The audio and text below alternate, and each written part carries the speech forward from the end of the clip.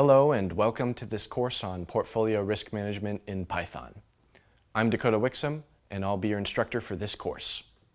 In this course, you'll learn how to analyze return distributions, build portfolios, identify factors driving portfolio returns, and even estimate potential losses. But before we get into portfolio investing, factor analysis, or risk management, it is essential to understand the fundamental properties of financial returns, which is what this chapter is all about. To kick things off, let's first define the term risk itself.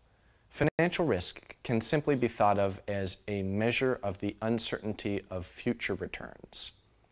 When analyzing returns, we can say that risk is essentially the dispersion or variance of those returns.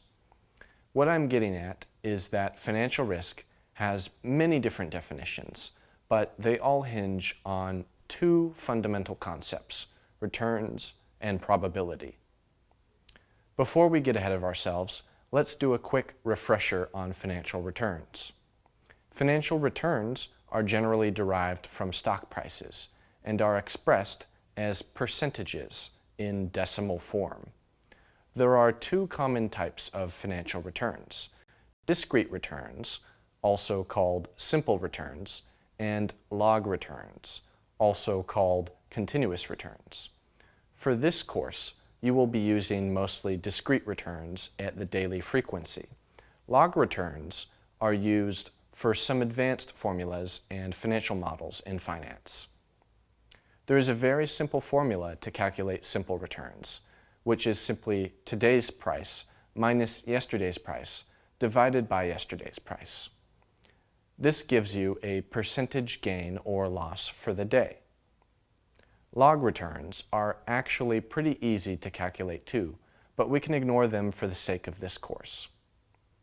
What is important to understand, though, is that log returns aggregate across time, while discrete returns aggregate across assets.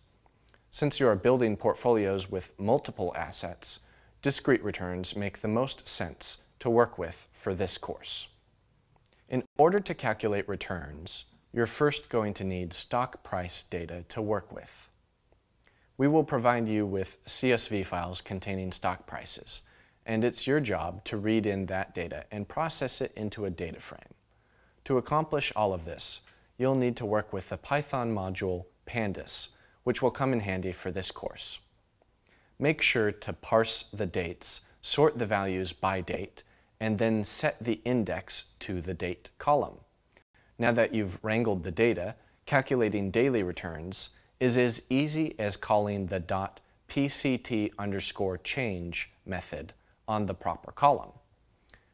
If you call the .head method on your returns, you'll notice that the very first period has an invalid return entry.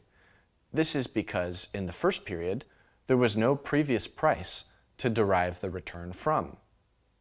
In order to visualize the distribution of your daily returns, you're going to need to first import the matplotlib.pyplot module.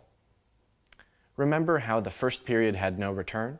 You will need to call the .dropNA method on your returns before passing them into the hist function.